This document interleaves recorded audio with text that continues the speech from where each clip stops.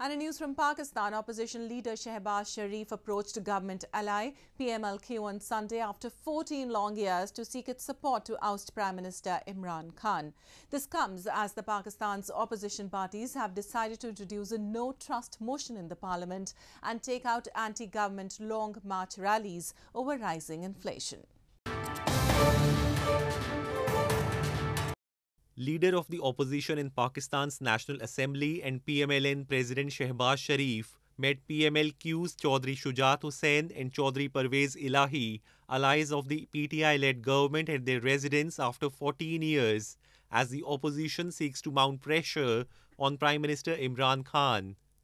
PMLN, in a statement on Twitter, said both sides discussed the current political situation in the country in detail and other issues of mutual interest. Reports suggest Chaudhry brothers have sought time to respond, as Shehbaz urged support for a no-confidence motion to oust the government.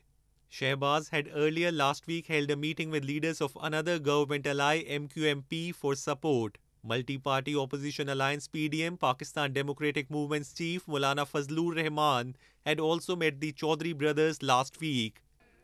The development comes as the opposition parties have also decided to carry out anti-government long march rallies over rising inflation on February 27 and on March 23.